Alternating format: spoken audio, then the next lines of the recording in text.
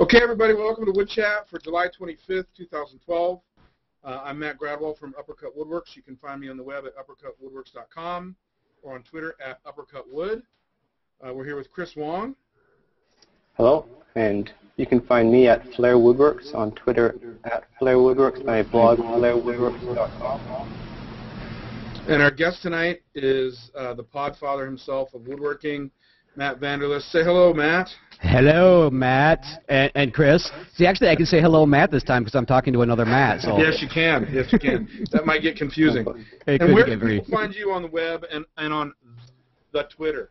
On the Twitter. Well, first of all, if you want to find me, my website is mattsbasementworkshop.com, and if you want to find me over at the Twitter, you can find me at MBW Podcast. And occasionally you'll see me popping in there in the middle of the day, saying something really funny or completely ridiculous or not funny at all, as my family prefers to think it is. Anything I say, but there's a good chance that if I'm tweeting, I'm probably in the bathroom doing something else too. So it's my only private time during the workday. I just thought I'd throw that out there. And we can also hear you chortle on online radio. So for those of you who are watching the video, if you want to participate and offer questions up or comments up, to Woodchat or a guest, you can do that at uppercutwoodworks.com/woodchat/chatroom. That lets you watch the live video broadcast and participate. /chatroom. That lets you watch. Oh, sorry, I have to mute myself. That lets you watch the live broadcast and also participate in the Twitter chat at the same time. Really quick, Chris, you have some announcements for us? Right. Next week we have Shannon Rogers joining us for Woodchat. Oh, I want to apologize to everybody right now for that. I'm sorry, guys. Well, I don't know if Google Plus is tall enough for him. Yeah, good one. And that'll be at the same time, the regular time, which is Wednesdays at 6 p.m. Pacific or 9 p.m. Eastern. Mm-hmm. So that'll be great. We're going to try and get this. That'll round up having everybody from the Wood Talk online radio crew as guests on Woodchat. And with that, hey, congratulations on episode 100, Mr. Vanderlist. Oh, well, thank you. No, we've done really good with episode 100, but now we just did 101, and apparently we've reverted back to our good old days where it's humiliating and horrible to listen to, but it's the new century basically, I guess. So now we've got a whole another 99 to go before we have to really be on our best game. And how long did it take you guys to do 100 episodes? Let's see. We started in 2007, April 1st, 2007. April Fool's Day, really? Okay. Yeah. Well, was it April? Yeah, it's 2007 because it was 1 year after Mark and I both started podcasting our own shows. So that means we've been doing it for 5 years. Wow, 5 years. Holy cats. I've had relationships that were shorter than that. So have I. But yeah, it's definitely, and it's so funny because neither one of us realized that we started it on April 1st until the anniversary show came around, 1 year later, and then it was like, should we even admit that we started on April 1st? I mean, there's a lot that you could read into that if you think about it, especially if people listen to those first probably 10 shows that we did in the first year. Is this an April Fool's joke that's been going on for 5 years, basically? Pretty much, yes. Yeah, and it hasn't gotten any better, hasn't gotten any funnier. In fact, I think the funny thing about it is the fact that it continues, definitely. And you still get calls from Roberto. Yeah, although it has been a few episodes since we've heard from Roberto. Apparently, in the process of moving, he may have lost our number. I'm not sure. Or the fact that I think he's much closer to the Mark Adams school now, so it's very possible that Mark Adams is getting all the calls. How could he lose the number when you read it every episode? Well, apparently I must read it in a unique way every single time, so it must throw everybody off. Because I know Wilbur Pan was asking when is the opportunity going to come around that I will actually repeat it the same exact way as sometime previous in the first 100 episodes. Gotcha. Wood Talk Online Radio is changing its format a little bit to be more of a call-in show, right? Yeah, we were experimenting with that. Well, again, when people listen to 101, where we started getting remedial once again, Mark accidentally called in with his personal Skype account, so we didn't have the Wood Talk Online account. So we kept telling people to call in on the Wood Talk Online and the phone number that we gave out, and it just didn't work this time. But if we pay attention next time, we'll actually maybe have the right account and we'll be able to take care of that. People calling in is such a unique way to do it because there's no way to really schedule it in. There's no way to have like a break, like we're going to talk about this, this, and this, and then take callers, because our biggest fear is, and rightly so, somebody could call in and basically think that nothing's connecting, so they might just hang up, and there's our missed opportunity. So it's definitely going to be interesting as it goes along, but I really hope that we have more callers that actually call in. So everybody that's listening to this, please call in at the next one in the next... We're supposed to do it in 2 weeks, but maybe it'll go out like 3 weeks or something. Okay. And do you still take voicemails for Wood Talk Online Radio? We will take voicemails, snail mail, email, however you want to get your messages to us, your questions. We will be more than happy to read them. Can't guarantee if you email or anything else like that we'll read it correctly, but we will definitely try to get the information out. Cool. And so you've been with Wood Talk Online Radio since it started? Yes. Yep. How has the show, in your eyes, how has the show changed over the last 5 years? I want to say that we've gotten a little bit more professional, but one thing I will say is that, and Mark and I have talked about this even when we do the DVD review show, which is really way behind on getting an episode out lately. We have 2 that we're getting ready to work on. Mark and I have this weird, even though we're not necessarily looking at each other via video or anything like that, there's this unique way that we can just pick up on each other's cues. And now with Shannon coming on, there's just like this weird way of just like, it's almost like you hear like a certain breath or something, and you know that it's safe to jump in there. Now, if people listen to the show, occasionally it does sound like we're talking over each other, and that does happen, but it's funny how over the past 5 years, I think it has gotten to that point where we really are able to read each other's minds to some degree and know when enough is enough when you're talking about something and when you need to maybe stretch it out a little bit. So in the early days at this year, there's like we joked around on episode 100 about we got all excited when we got a cable line for the Vanderlist household, but for the longest time, if you listen to some of the earlier Wood Talk Online, you'll notice there'll be a long gap in there where Mark will do quite a bit of the talking, and oftentimes what ended up happening is I had to completely shut down my end, and he had to carry the show until I could get my Skype back up and running, and that was just one of those things. You do the whole thing over Skype, and Mark records it? Yep. Yeah, that's the way it's been since day one. So, yeah, we tried to do it's something that I had jokingly referred to, and I saw this on another podcast. They call it a double ender, where we would both record our ends and try to splice them together. But that was just it didn't always work out. So that's when we've been doing it on Skype, and Mark's pretty much been the recorder all the time.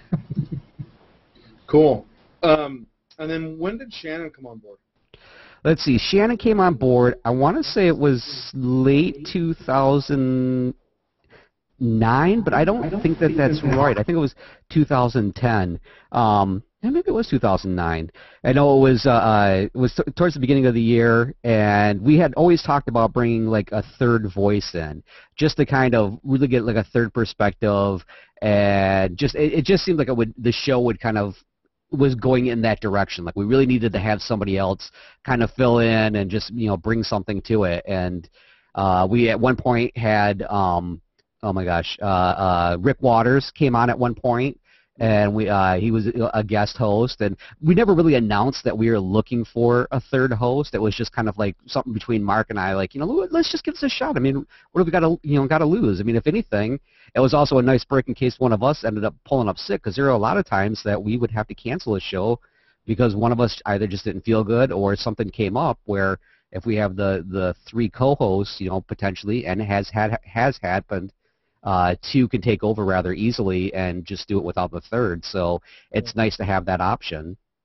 Well, I know that I really enjoy the show, so I hope you guys have at least 99 more episodes. Well, thank you. I do a road trip during the summers every weekend, 2.5 hours each way, and that's when I get caught up on my get caught up on my Wood Talk Online. So when I go that's through a Central frequent Washington, comment we get. no radio signal. That's what I listen to. So. And that's a frequent comment that we get from a lot of people. It's like, hey, I just went on vacation to, this amazing vacation spot, and you came with me. And I'm like, whoa, wow, I don't even remember that one. We must have had a hell of a time. So, what's on your bench right now, bud?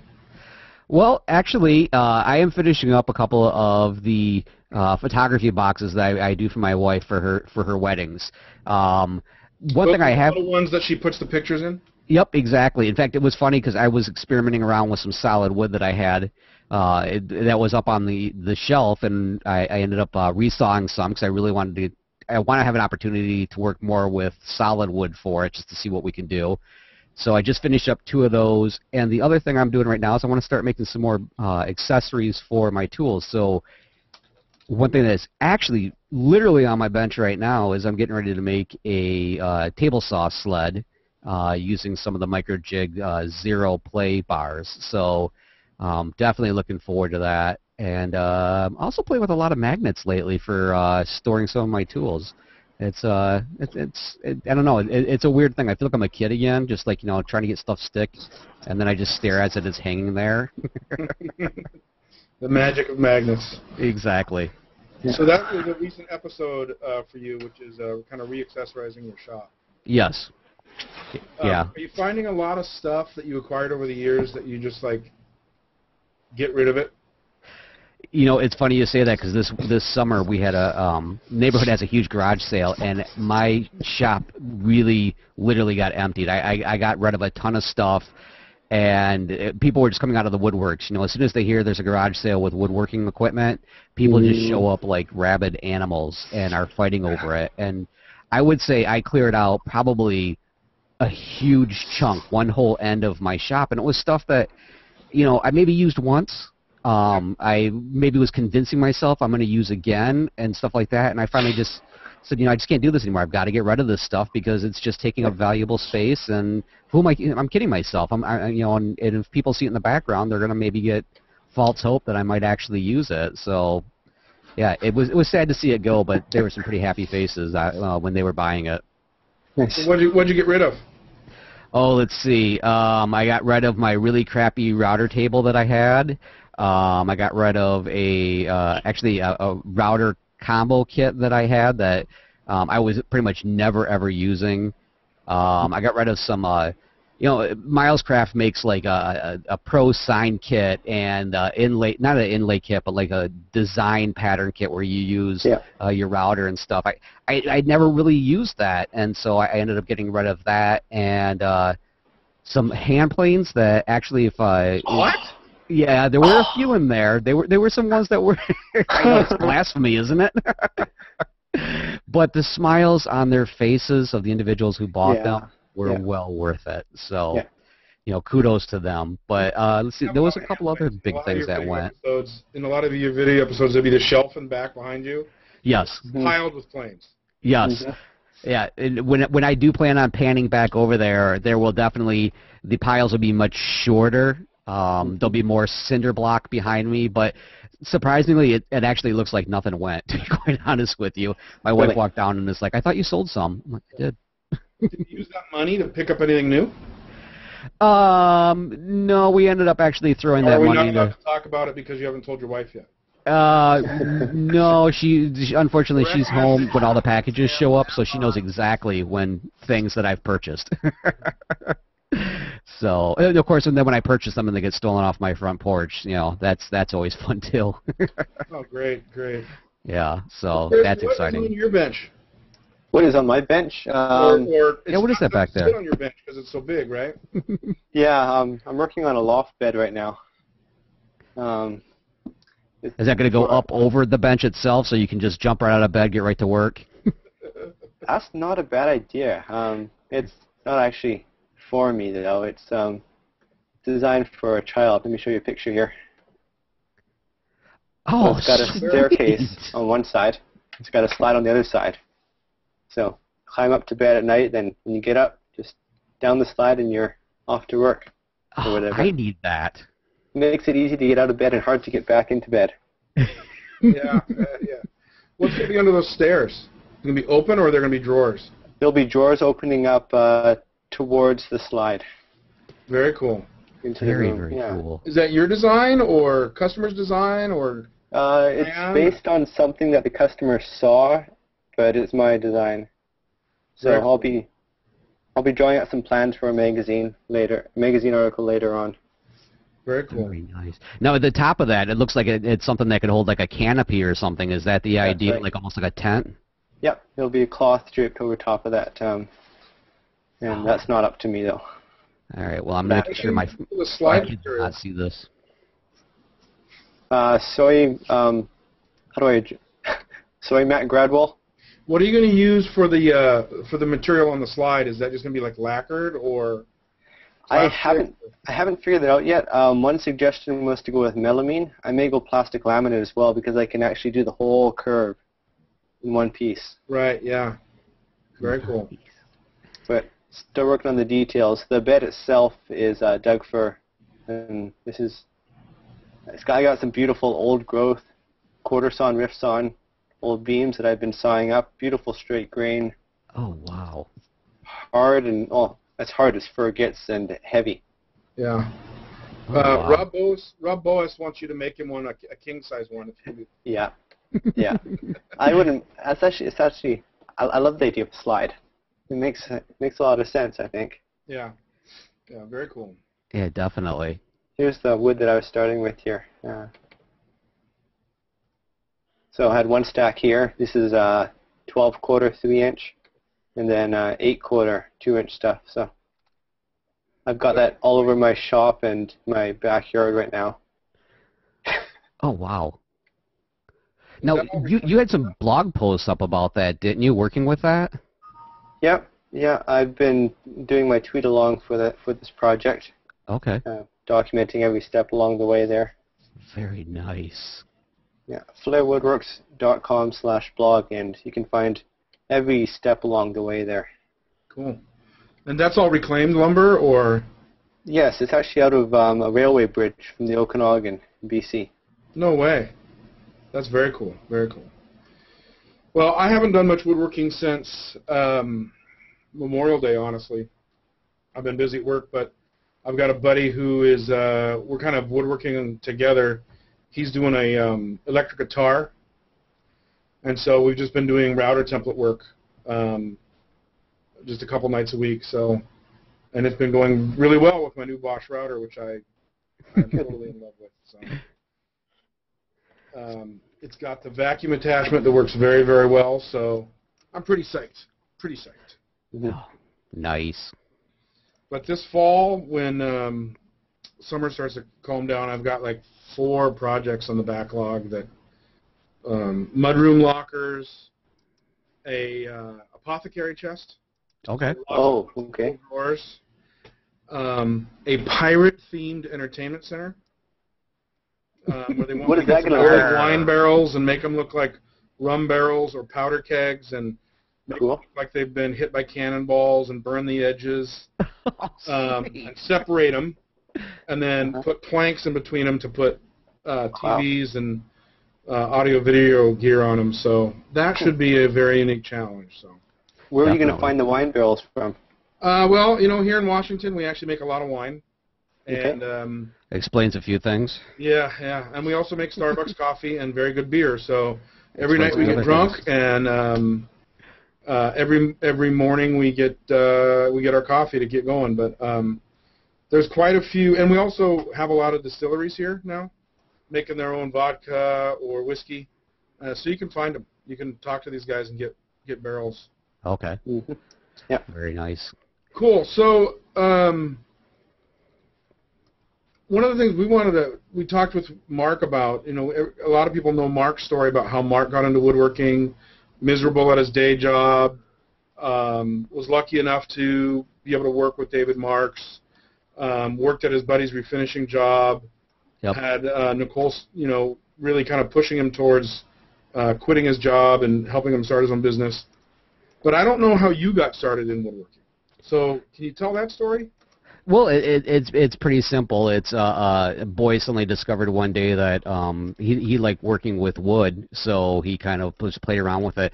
You know, growing up, of course, there's the typical story where my grandfather was the one who did all the woodworking, and when I would hang out with them for the summer, because I would go out to their place for a couple of weeks each summer, and I would hang out with him all the time, and I'd never get to play with any of the tools. I just got to watch.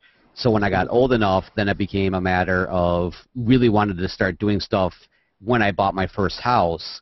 And that's really how the whole thing started. It was, and I think a lot of us are the same exact way. You know, you start doing a little remodeling, you start, you know, playing around with this. Suddenly you start watching PBS. Suddenly there's this guy named Norm, you know, all these things. And that's really how the whole thing started. And then after that, we had like a friend that was like, "Oh, you're a woodworker. Can you make, you know, some tables? I'll pay you." All I heard was the "I'll pay you" part, and I said, "Yeah, I can do that. I can do that." And so that's how the bug really grabbed a hold, and have just never turned back.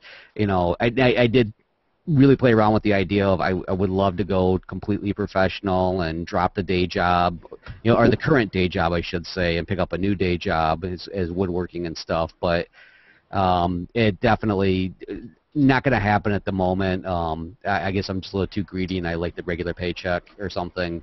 So the family likes it too, and so you know that's where I am right now. But of course, also I do have to admit that before woodworking, I was a hardcore mountain biker. It's hard to tell with the body I have now. Really? Yes, and I at one point I wanted to start my own messenger service, but it turns out that actually here in the Muskegon area, not a high demand for bike messengers. No, I probably would have to sleep somewhere with my bike curled up on the ground if I were to attempt that business. So that's why I stayed in my field currently. Is there a project you can point back to when you were doing your DIY stuff in your home that you'd call maybe your first woodworking project? Let's see. The first, yeah, actually, I guess the first closest that really kind of covers the two DIY and everything was when I rebuilt like a whole bunch of shelves drawers for some built-ins that we had in our old house. And that was the first time that I really had a chance to like take apart some drawers and look at the construction of it and just think, are you serious? There has to be a better way for these things to go together. And so then that's when I really started looking at, you know, like how would Norm build this? What would Norm do if he was faced with building these drawers? And so that's the first real time I had a chance to build something, you know, an actual box that went together with some decent construction.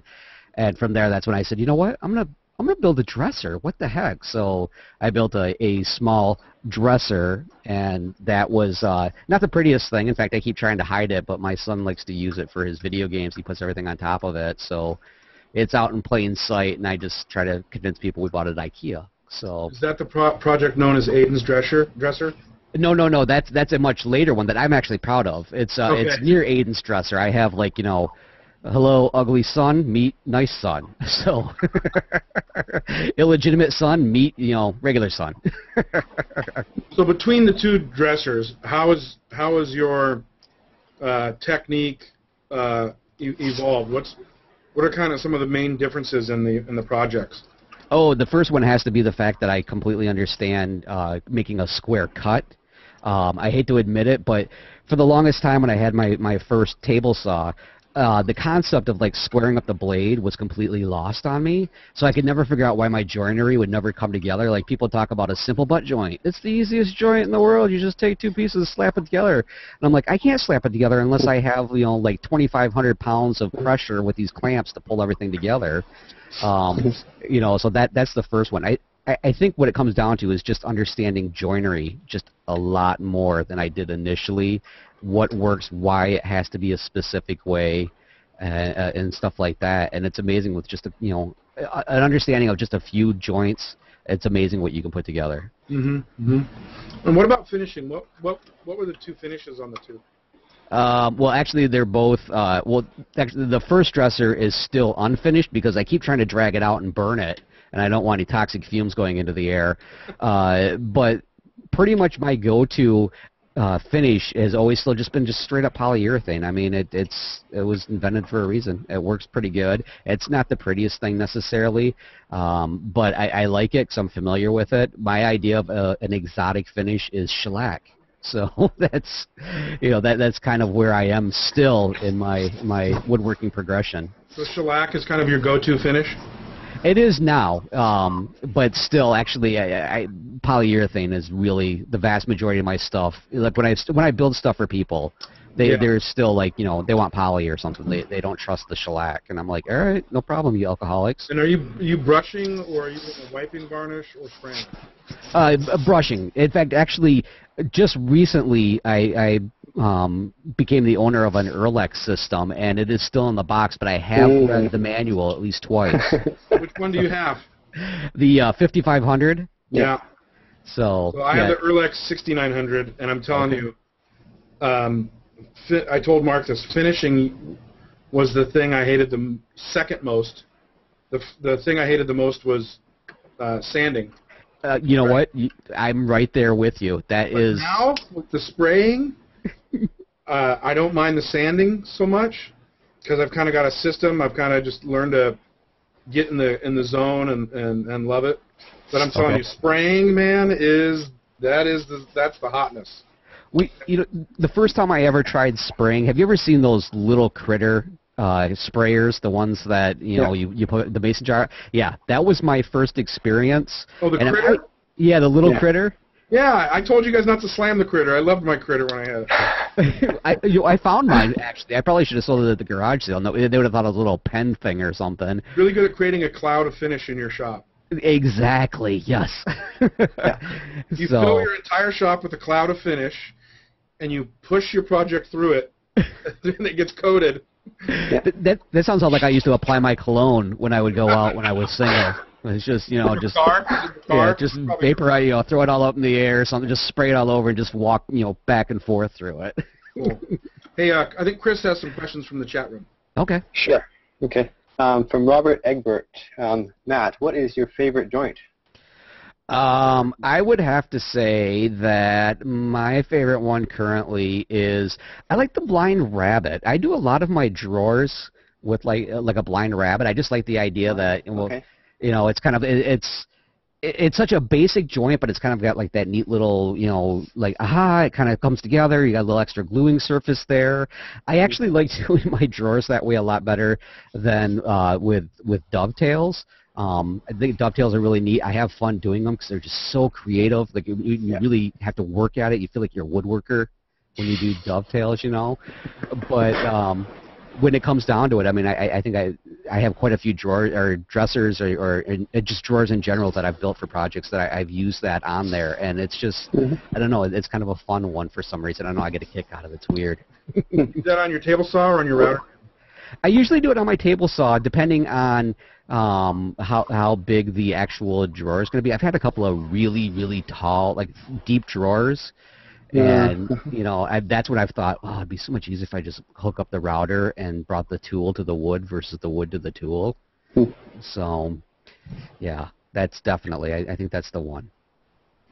Do you ever reinforce it with dowels or anything else? That actually, I have been doing that one a lot recently, too. Hendrik Varju, the old guest expert at Matt's Basement Workshop, he did an article in Fine Woodworking where he had talked about that, and we talked a little bit about it, and I said, well, I'll give it a shot. And I've had a couple of projects recently, one or two that were featured on the show, where that's how I finished off the drawers on them. And I like that, too, especially if you get a contrasting wood or something with those... Yeah. With the dowels, it's really kind of neat looking. It takes it to another level. Yeah. Yeah. Exactly. Yeah. And it just but of course when you point it out to people, who really don't appreciate woodworking, they're like, yeah. So you're saying the drawer is open? Cool. That sounds awesome. Why didn't you use those big metal slides to make it roll on a ball bearing? I've gotten that one several times. That you're just like you just want to slap your head or just like let's just get this piece of furniture out of the house, please. Do you guys dislike metal slides? Is that what I'm hearing, or? I think they have their place. Yes. Yeah. I agree. Not necessarily on reproduction furniture. Definitely not. No. Yeah. Although you got me thinking now. On children's furniture, I love it because it's so easy to open and close. Because Aiden's dresser is actually everything's traditional joinery there, and the kid will never close his drawers. I mean, he's had that for several years now, and the ongoing fight all the time is when are you going to close these things? Because when I walk in the middle of the night, I end up bashing myself, and there's going to be blood all over these dovetails on the edges here. So. I think it would have been far better off if I put the metal slides on there, because then he'd have no excuse. Well, he would have an excuse, but less of one. All right. So, Chris, what kind of thinking do we have you doing about metal drawer slides? On period furniture? No, not on period furniture, but in general. No, I was actually thinking of doing something like that. On period furniture? Yeah. Although I wouldn't be the one to build the period furniture, so it'll probably never happen. I just like to take ideas that seem out in left field and make them. If I was going to use metal drawer slides on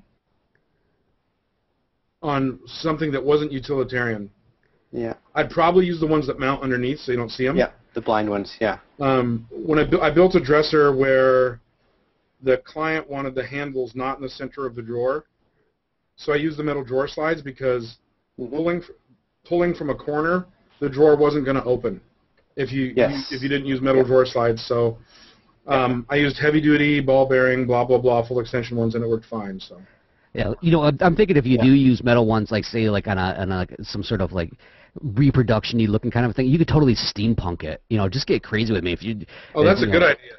Yeah, just like totally dress those things out or something. Yeah. I was talking to a friend about, he's building a desk, and I think it's got one drawer across, and it's probably about a 4-foot wide drawer. And we were discussing ways of making that drawer slide, and we decided that the best way to make it not bind was to use metal drawer slides. I can see that, yeah, because once you reach that certain point, there's a tipping point where it can be too big and too cumbersome for traditional, You have to be very precise in how you pull it out. Yeah. Yeah, definitely. I mean, because there's a piece that I built for my wife and I, and this is one of those, again, you ever build those pieces where you know that if you ever sold the house, that piece has to go with the house because you just don't want to deal with getting it in and out. And that's what we have, this dresser that I want to say that I measured for the nearly exact clearance to get it in the door, but that's a lie. And so we were able to get it in place, and the drawers are just at that edge of the tipping point where if it was any longer, even by half an inch, I don't think that they would be anywhere as easy to open as it is right now. In fact, sometimes they do kind of bind a little bit. So, yeah, and that's one of those weird design things that you don't think about until it happens, and then it's too late. This is one piece I want to show you guys here. This is a piece by Gary Knox Bennett. And it's called the nail cabinet. So he's got this cabinet here. Looks like maybe walnut with a curved glass door. Beautiful joinery in the drawers. Yeah, I know this piece. But the twist, where is that here? Yeah, right there in that top door. Right here. He's taken a nail and drove the nail right in, bent it over. Looks like maybe a 10-penny nail. Yeah. So he took this beautiful, fine piece of furniture and just, some people said destroyed it, some people said it completed it. So, I don't know. What do you think? It's interesting is what I think. Is that a pull? Is he using it as a pull or just decorative? Just decorative, I believe. He's got a pull farther up, the U-shaped thing. Yeah. Yeah, it was almost like his homage to the big, F you people, don't tell me what to do. Yeah, I've had that sensation at times because I really, there's an ongoing argument that I always lose, and I know I set myself up for failure on it, whatever the argument comes up, but I feel like I've never actually built something specifically for me that I've designed specifically for me, kind of a thing, and I've had those moments where there is that one just inkling, you just want to do something just to make it yours, even if it's a mistake or a mess up or something, just so that you can kind of put your own little fingerprint on it. And so, but yeah, I get where his feeling came from. Yeah. Okay, let's move to the next question. This one is from Mark Cherry, Woodshaver 101, and he asks, do you prefer hand joinery or machine joinery? Yes. Yes.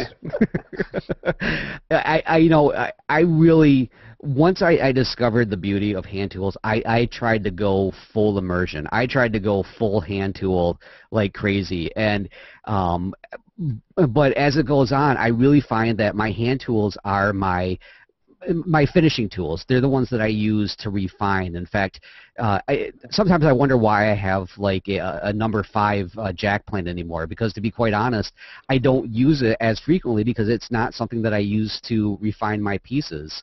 So for me, I do enjoy still doing a lot of joinery by hand. Occasionally I will deliberately do stuff where I have to break out my hand planes to do it. But what I like mixing the machine and the hand, because I feel like, the one really gets me to where I can take it from, working hard on a project to having fun with a project. The machines are my work hard. The hand tools are my have fun. So dovetails. Yeah. You ever done dovetails with the machine? I did, and unfortunately, it's the same reason why some people may not like a certain hair color on a girl. They just had a really bad experience on a date with a person like that. I myself had a really bad experience with my first dovetail jig, and it's jaded me. I know that there are some really amazing ones out there, and because of that one experience, I cannot get past not ever wanting to do dovetails with a router or any other machinery. You have post-traumatic dovetail jig disorder? I do. It's very hard to get over. I have woken up in a cold sweat screaming, no, no, no, no. So if you're going to do dovetails, how do you do them?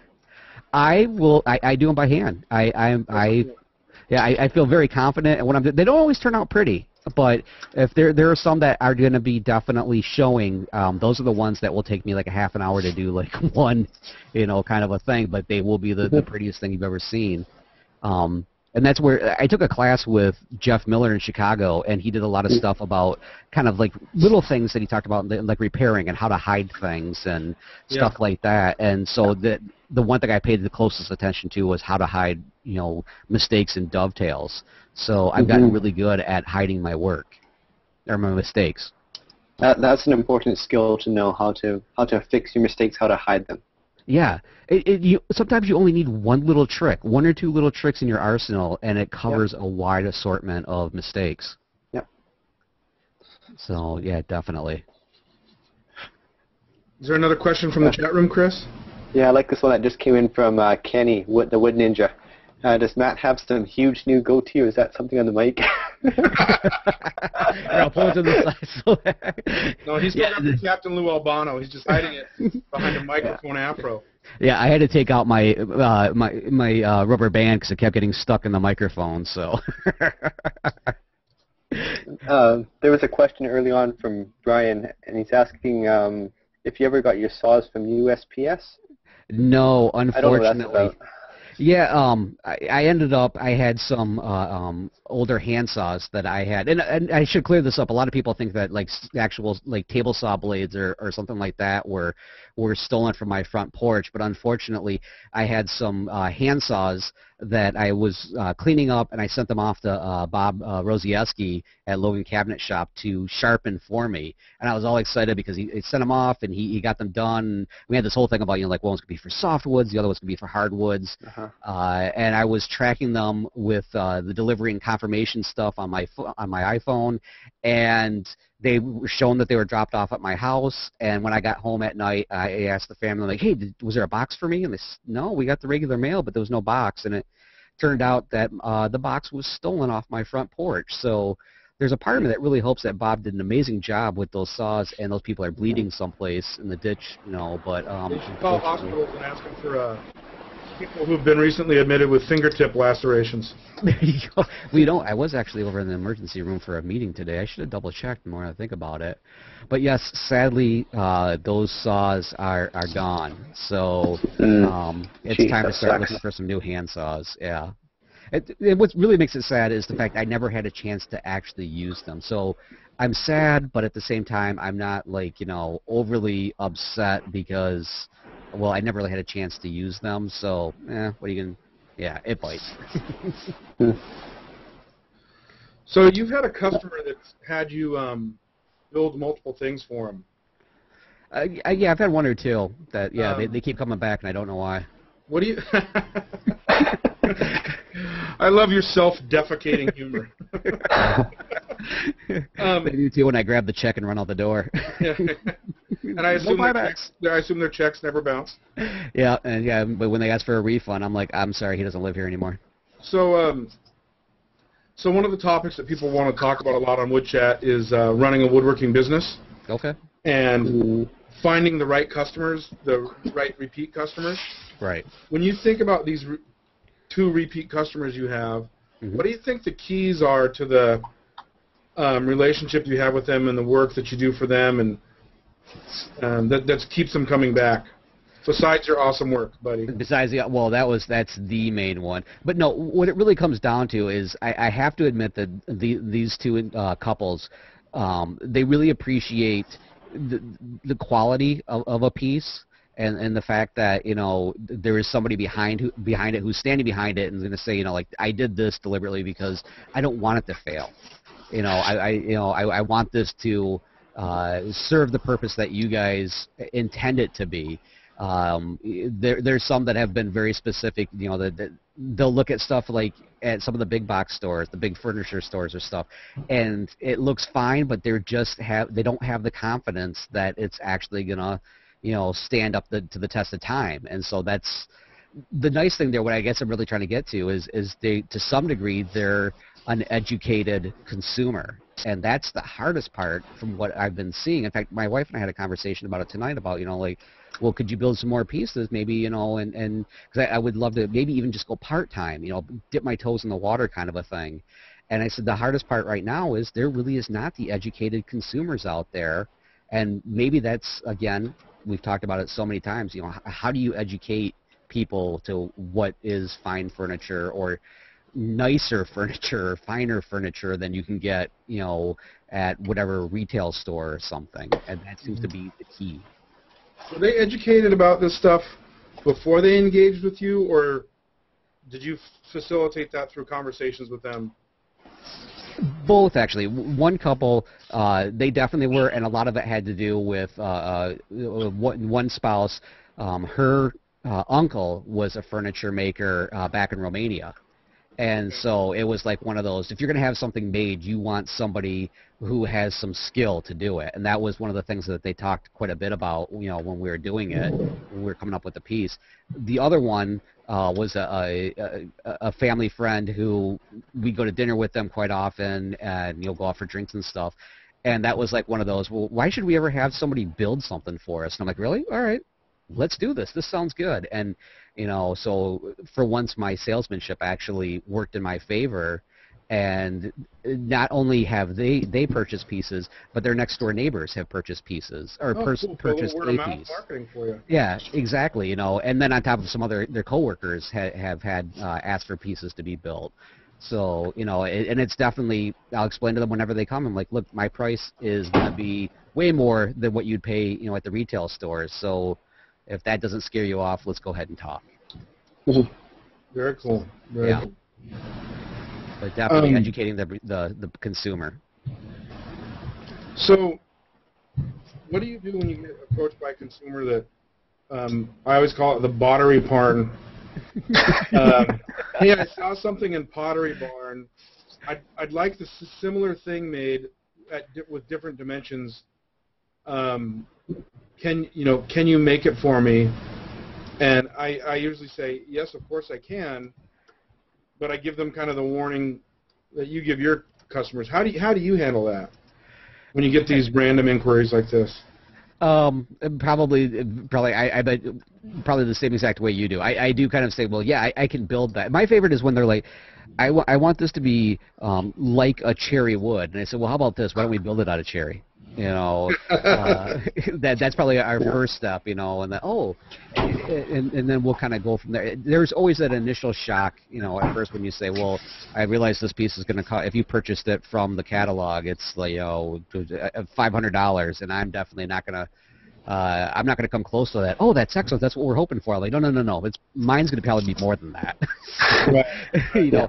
And then there have been plenty who have just kind of like, at that point, the conversation's over. It's just pleasantries then. Yeah. But there are those that at least will listen to the whole thing and will explain, let's do this, this, and this, and we'll change this because I think this will be much more stable. I don't know how they build it, but this is how I'm going to build it. And a very small percentage will follow through after that. But yeah, that one's really hard because they look at those and they assume I think that they think that those catalog stores have craftsmen like locked away and they're like little elves or something, and they just do all this stuff by hand. Made by elves in the Swiss Alps by hand. Exactly, and you're like, no, not really. It's probably by machine. Tears of unicorns, white paint, unicorn tears. Yeah, exactly. Oh, it's like a cherry wood. It's probably just dipped in cherry pop. Yeah. I had to educate the consumer on what cherry actually looked like. It's not that dark red purpley crap. It's just wood, right? Yep. Do your customers follow along with the build? I've mentioned it. It's funny because a lot of people are like, "Oh, you have a blog or something?" Yeah, actually I do. So, because oftentimes, especially the last few pieces, when I'm doing something on the show, I often will kind of give I don't want to say a small discount, but I will just kind of say hey, I'm going to be doing this on the show and stuff, and it kind of helps me to have content and stuff like that. Considering the last couple of builds have more or less been for family and friends. I don't give them the full price, but even then I'll talk about, hey, I just put up an episode and you can see how it's coming together, and they actually don't watch. So interesting. I had one customer that really enjoyed watching, and every time I told them I'm not going to be done on time, they're like, "That's okay. We saw you working hard, and we know what you're doing, and so go ahead and be late. We don't care." Nice. Were you really working that fast, or was that time lapsed? Yeah. I think there's a couple more questions for us from the chat room. All right. Question from Bill Griggs. If you could have only one woodworking tool, what would it be? Oh my gosh, that's a hard one. I'm gonna have to say, I am in love with my table saw at the moment. It's funny because there was a whole point at one, I think maybe last year, maybe the year before, where I was trying to I'm gonna get away from working on the table saw. I'm gonna go to the bandsaw. I'm gonna do this. I'm gonna do that. I'm gonna try and prove that you don't need a table saw in the middle of your shop to get this, and this done. And in fact, it's actually brought me closer to my bandsaw, or to my table saw. Excuse me. Bandsaw I just cheat on the side. But the table saw is, I do all sorts of stuff. I mean, I've even got to the point I do all my mitering on my table saw versus even using my miter saw or anything like that. I love the accuracy and everything I can get with my current table saw. So that's the one that I'm going to have to go with. I think that's a popular choice. I think so too. And the way that they're built now and everything else, you can just do so much on them. And they're so accurate. That's what's really scary. Yeah. Especially compared to my old one. That old one, I mean, accuracy was never thought of when they designed it. Yeah. And that slider on mine, I love that thing to pieces. Oh. Okay, let's move on to another question. From Dave Barden. What style of furniture do you admire and who inspires you? I don't really have a style that I necessarily follow, but I guess the vast majority of my stuff looks awful Shaker-ish, to be quite honest with you. And so I think I still am in a Shaker kind of style. It's funny because I really love the look of arts and crafts, but I have yet to actually really honestly make something that can be called arts and crafts. I don't know. I mean, I have books galore on arts and crafts. In fact, I ended up having to loan one to one of my neighbors because I was out talking with him, and I said, "Man, you guys have got that really cool Sears Craftsman home that you guys are living in. That is just really awesome. I'd love to get inside to see it." And he goes, "It's a what?" And I said, "Oh, I've got a book on it. I'll loan it to you." So that seems to be the one style that I want to build, but I just haven't gotten there yet. And as for inspire, my mom inspires me. Your children inspire you every day. There you go. Yeah. So it looks like the chat room has decided that you're wrong. Okay. That the bandsaw's done. Should have said bandsaw. Well, the chat room, Yeah. they are known to swing one way or the other, usually the opposite direction of where I am. I think it's a natural universal balance. It's like being on a seesaw. If Matt's on one side, we all need to pile on the other just to get it somewhere in the middle. I'm pretty sure you and I could work a seesaw pretty good. we definitely could give it a run for its money. If that center point could I think if either one of us were on there, both ends would probably be touching the ground. Put Chris on one end. Yeah, I'll stand in the middle. There you go. Well, I will go along with the chat room, and I'm notorious for this kind of fence sitting. I do like my bandsaw, and now that I think with the new setup, I just may use the bandsaw a little bit more, but I've always got one eye sitting on the table saw, so definitely. All right, For this project I've been building, I've actually been using the bandsaw a lot more because it's closer to the door. I have tools like that. Table saws behind all the stacks of lumber. Yeah, I've done that plenty of times where I'm like, I know it's going to take me 20 minutes to do it on this tool, even though it's the wrong one, but this one works for me right now. Yeah. This book here, if you're interested in arts and craft furniture, it's a great book, written by Kevin Rodell and Jonathan Binson. It covers arts and craft furniture, the movement from the start to the end, and it discusses motivations, and it's really interesting how it kind of flip-flopped on itself. It started as being a revolt to the industrialization of furniture making, where everything was made in big shops. This is something that could be made by small independent shops, small craftsmen. And then, as it turned out, it's very machine-oriented, so it ended up being produced in mass quantities. Oh, that's great. Yeah, it's a great book, a great read. Check it out if you get a chance. Yeah, thanks for sharing. I definitely will. I'm going to add that to my list because, like I said, there's a magazine called American Bungalow, and that's like my craft magazine. I just absolutely, I'll sit down in Barnes & Noble's with my big, tall caramel macchiato, and I will just start like flipping through that magazine, and then they scream at me because I spill all over because I get excited when I see something in there. So that sounds so sweet. I know. It's it is. You're Snuggie at the Barnes & Noble. I am. I'm like, oh, could somebody turn down the air conditioning? Chris, you want to take this last question here? Sure. From Robert Egbert again, Sandhill Woodworking. I think there's a movement in this country to start buying higher quality and from local craftsmen. Do you find that as well? I really wish I could say more about that. I think that to some degree there is. It seems like there's a huge movement for anything. Almost it kind of reminds me a little bit of like the arts and crafts, like the artisan movement. I mean, like we got excited because we have the cheese lady in Muskegon, who's right next door to the bread lady in Muskegon. Literally, that's the name of the stores, and they're small. Local shops that are making things that you can easily identify with, people that you can actually have a conversation with versus just somebody who, like me when I was a teenager, was just like, I don't know, it's over there.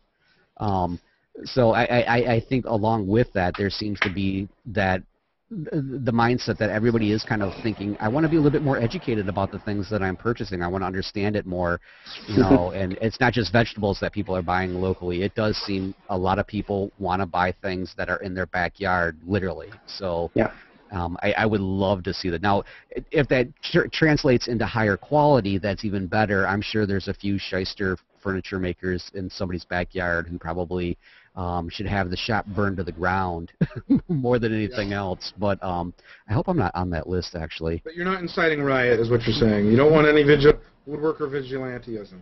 No, not unless they're really awesome tools, and on the way there you could drop them off, or when you're done, drop them off at my shop, in which case I will put the box out immediately for people, just wipe the blood off. That's all I ask. Okay, so we've only got 5 minutes left, so if you're in the chat room and you have some final questions, let us know. Otherwise, we're going to start to wrap up here. Matt, while we're getting questions, what's going on with your site? Anything new coming?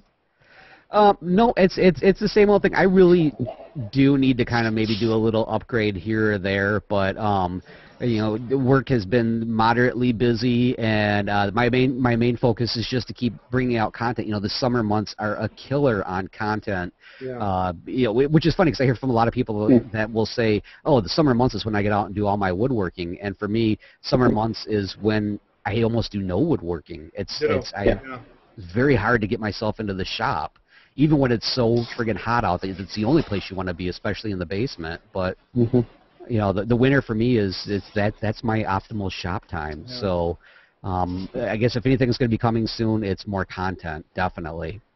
Yeah. So we're having Shannon Rogers on next week. Anything you want us to specifically ask him about? Well, I'm curious if he's actually going to be using technology now that he is going to be the head craftsman over at the Stepping Stone Museum. I figured he was going to go full immersion. Was that? Yeah. He just got offered the position. So, yeah, I figured he was going full immersion, very similar to a young Roy Underhill, and I figured he would completely turn his back on technology. So don't be surprised if he doesn't show up on you guys. So he'll somehow be spinning electrons on a treadle lathe. Yes. And sending them out over a braided leather cord to the Google. Very, very possibly, yes. Or he's going to. Although I think he said the Stepping Stone Museum is more like early 1900s, so it might all come in via telegraph. Is what I'm thinking. There we go. Morse code. Morse code. Yes. That'll be great. Yeah. So start boning up on your Morse code. Vic Hubbard wants to know, what color do you use for your mani-pedis? I am more of a clear currently, but I do have my blacks at certain moments where I just want to let people know that I'm very into my emotions at the moment. Well, that ends when the hot flashes end. Exactly. Are you in menopause? Which will be somewhere around October. Cool. All right. Well, I think that we will wrap up. Matt, thanks so much for joining us. Thank you. I just want to say thanks again. You've brought a lot of people into the craft. You've inspired a lot of people to start blogs and woodworking. So, every time I get a new Spoken Wood or a Wood Talk Online Radio or Matt's Basement Workshop podcast, I stay up. It bugs my wife. I lay in bed next to her with the earphones in and the phone right here. And she said, "Turn off that light. It sounds like you're trying to get the aliens to land." The incessant chortling is killing me. I love it, and I think it's great to see just a regular guy woodworking and going through the standard stuff that any of us are going to go through. Instead of, somebody asked earlier, or you were talking earlier about what would Norm do to fix those drawers. Right. Well, he would just put a log in his drawer-making machine. There you go, exactly. And he would dial in the dimensions, and the drawer-making machine would just go, and that would come a drawer. Yeah. And he'd wear his safety glasses and read his manuals, right? So. Yep. So rather than the new Yankee Workshop, it would be the new Yankee CNC machine. Yes, so. Yeah. And Bill Griggs he loves CNCs, and that's great. But I don't have a CNC, and a lot of people don't have Norm's shop or even David Marks' shop or. So it's great to just see, a basement workshop and true basement woodworkers. So. Well, thank you. I really appreciate that. I definitely do. And it's I never meant to do any of this. Like I've always joked around. I've always joked around since the beginning. My idea starting the show was I wanted somebody to come along and go, God, this sucks. I'm going to do a better one. And then I would stop doing mine and I would enjoy theirs. And then apparently my competitive side kicked in. So. I hope you don't stop because I love the fact that there's such a broad range of content. We're going to have Steve Ramsey on from Mere Mortals Woodworking. Oh, sweet. And he is one of my favorite online woodworkers, man. That guy is Get Woodworking Week 52 weeks a year. I love it. So. That's awesome. Yeah, definitely. I'm going to have to turn in for that one. Sweet. Cool. All right. Well, that is it. Chris, got any last thoughts, brother man? I guess that's a no, Mr. Wong? What is? Oh, okay. No final thoughts from you. I'm just gonna head over to the MWA podcast and check out the end of that. Oh, that's right. MWA National right now is doing a podcast live with Ron Hawk. I think that goes on for another half an hour, so everybody in Woodchat should jump over there and check that out. So sweet. That's gonna wrap it up for Woodchat on air here for July 25th.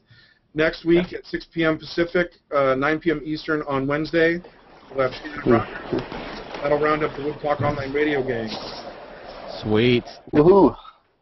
All right, everybody. Thank you so much. Appreciate everybody for joining in. Yeah, thanks for having me on. See you next week. See you, folks.